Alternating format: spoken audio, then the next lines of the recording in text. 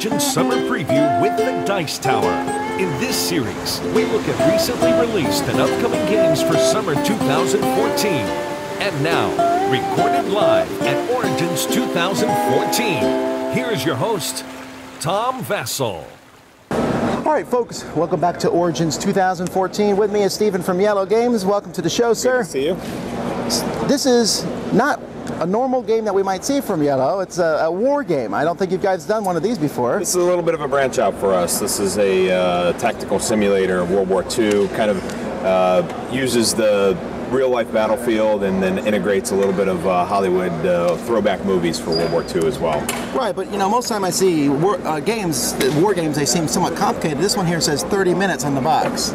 It's 30 minutes. It's a little bit of setup time, probably 10-15 minutes of setup time, but each skirmish is about 30 minutes. There's a turn tracker that maximum of 8 turns. In the first scenario, which we have set up here, there are 6 turns, and I haven't seen it go 6 turns yet. All right, tell us how it works. Sure. So it's a small tactical system where you have different units or squads associated with the American side and with the German side. And in the system, you can move all of your units each turn, which is a really nice feature. Some of the units can be activated via these tiles, these order tiles, that are placed secretly from your opponent, and they'll activate units in order of sequence. There's a bluff tile for each side as well, and the bluff tile allows you to kind of keep some mystery as to which units are going to be firing or moving. Any of the units that have an order assigned to them are capable of moving before the other units and are also capable of firing. Then there's a kind of a resupply phase at the end where any units which didn't move or fire may move only. So every unit is able to move every turn. You aren't stuck where you don't have a particular key component to be able to move your critical unit that you need to be able to move to carry out your plan. All right. So is the goal to eliminate your opponent? There are several scenarios in the base set that provide different descriptions of a setup scenario. There's also an open play version where we each draft units from a pool of units for each side, and then use those to battle out to each side. But it's not designed to be down to every last man. It's designed to be turn-based, and then whoever's leading in the game. Now you mentioned firing and shooting. How does that work? It's actually quite awesome in that they have all the information you need is right here on the tile. So everything about movement is in blue. Movement is also reflected here on the board in blue, in that heavy and light armor units can't cross this terrain, hence the blue movement arrow with the no-go symbol on it. The remainder of the information is here on the tile as well. For instance, the defense in yellow tells us that this is a infantry unit with a defense of 4. And this attack bonus in yellow tells us that when this unit attacks infantry, they get a bonus of 2 added to their die roll.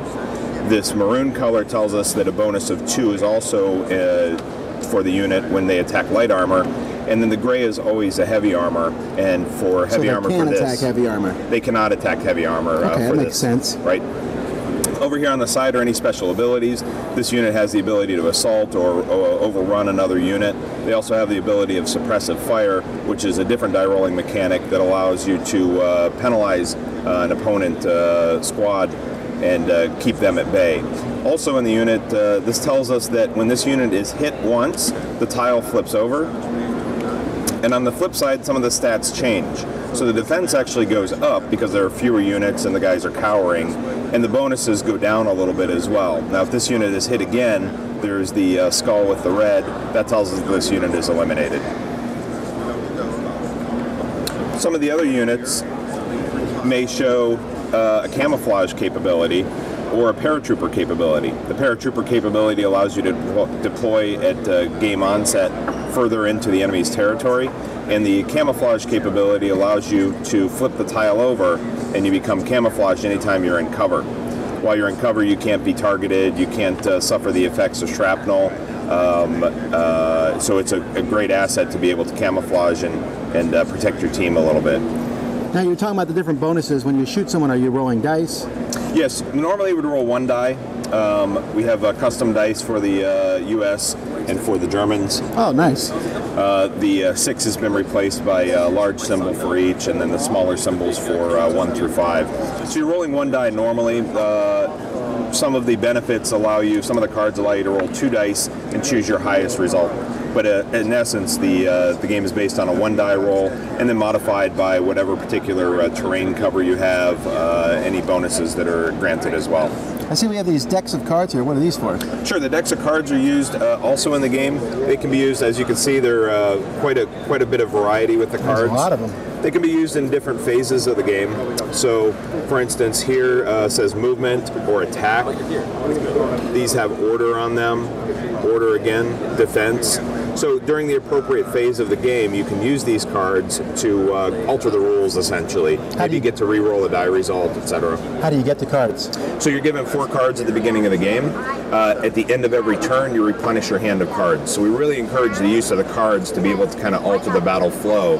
There's no penalty. Also, at the end of your turn, you're able to turn in and discard any cards that you don't want to keep and draw a new card. So you'll always cycle pretty quickly. Cycle very quickly and really become a critical part of the game. I notice there's a lot of different pieces. I mean, we got these giant tank pieces. There's rooms here, and I see back over there a giant, all that cardboard. Yeah, this game's great. It comes with 6 double-sided map tiles. Comes with, I haven't even counted the number of tokens with it. And again, this is a more busy tile here. This tile shows quite a bit with burst fire, suppressive fire, also cannon blasts, as you can see. But again, all the information is here on the here on the tile, and you don't need to be referring to tables or anything in the book. There's a interesting template system as well for recruiting, in that this template in particular shows that if you recruit this template, if we're playing an open game for 70 points, you're going to get these 4 units, which I have out on the board currently. Then you have the capability, if you want to add in, say, ammo. Ammo gives you 3 markers that allow you to add 1 to each roll. I could add in grenades as well. And there are 3 little grenade markers also. Oh, so these are basically, you can put them in to upgrade your units? Exactly. So they're the tiles that have to match. They have to match in size, and then the bands on the side also restrict you from making kind of the nonsensical combinations of the units. I see. So, and so this is a basically, even though there's scenarios in the book, you can also build an army out of points absolutely. To go up against somebody else. Right, and the scenarios are a nice balance between just teaching the game to you and introing it, and actually part of the game that you can play the scenarios over and over, switch sides, but there's also that open play as well, which works very well with recruitment points. Are there any specific battles that this covers? Right now, the expansions cover Carrington. There's a Pegasus Bridge expansion. Those 2 particular expansions aren't completed yet. There's a D-Day expansion with beach tiles, a lot more markers. There's a river set with river tiles, and each of them also have heroes that come. So here's Clint, not named after any particular Clint, just any Clint. And here we have John Marvin, who looks like a particular resemblance to an actor as well. So these hero tiles are included in every set as well, and kind of add an interesting theme to it. All right, this looks good. So when does this come out? This is actually out in some stores now. We just received it in our warehouse. We actually had it overnighted here to Origins to have available for the fans of Origins. But if it's not in stores around you now, it'll be there very shortly, within a week or 2. Looks really good. Looks like there's a lot of depth in the box. There is. A lot of pieces here, a lot of things. Looks a lot of fun. It's a great game. I love it. Thanks for showing it to us, sir. Thank you. Appreciate it. See you.